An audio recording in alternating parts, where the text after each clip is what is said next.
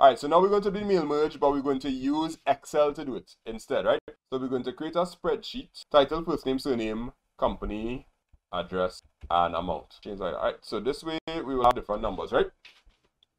So I'm going to save this, and wherever I choose to save it, I need to remember where I save it, so I'm going to save it on the desktop. So I created the list, and it's saved. So this Excel file is sent to me. I have everything I need already. I'm going to leave the space for the things I need to put in. This is amount. I'm putting it back in caps so that you'll know. Same thing I just did. First title, first name, surname, company, and address. But now I'm going to choose select recipients, but this time, pay attention, I'm not choosing type a new list. I am choosing use existing list.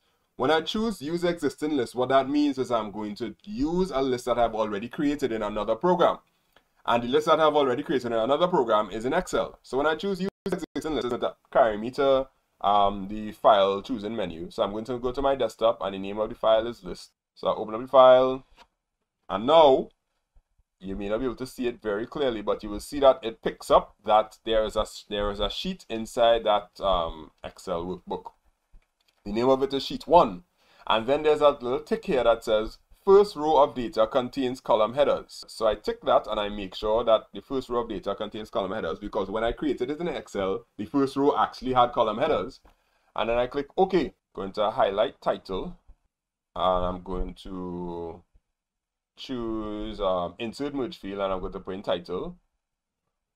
And then I'm going to choose first name, and I'm going to insert first name. This is the exact same thing that happens with the other method.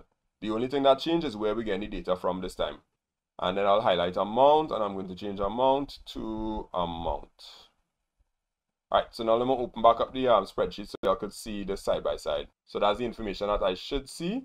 So now when I go to this document here and I click preview results, I'm supposed to see the first person as Mr. SpongeBob. So that's literally what it is there, right? So I'm going to cycle through, and it should change to 1, then 2, then 3, then 4, then 5, then 6. If you choose the Excel one, make sure you create it and you have headings in the first row, and then everything else is the same that as I've just shown.